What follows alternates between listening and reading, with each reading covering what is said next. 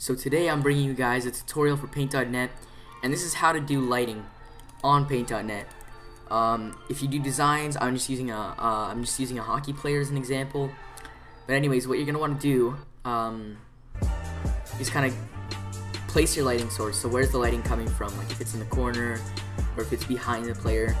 I'm gonna do it behind the player, and I'm just gonna show you how to do it quickly. So what I usually do is I usually duplicate the layer that I'm lighting twice. You can just do it once, but I do it twice, just to have one backup just in case. So then I hide these two and I have the one in the middle, and I want to make it lighter. Sorry, I kind of did that fast. So you want to go to Adjustments, Brightness and Contrast, and then make it brighter. Fair enough. Once you have that done,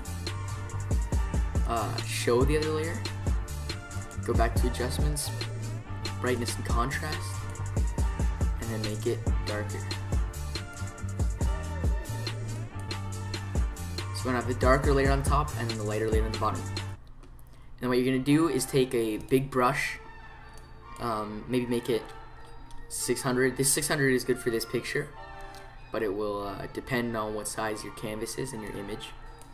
And I'm just gonna go and kind of erase along the edges of Connor McDavid. And you see, kind of shines the light on the outside of him and not on the inside too much. So there's a bit of lighting. And if you ever find it's not good enough, you can always use this method to adjust the brightness more, you know, make it lighter or make it darker. But I want to show you a different, not a different method, but make the brush a bit smaller. No, that's bigger. Make it smaller, and you can do a bit of a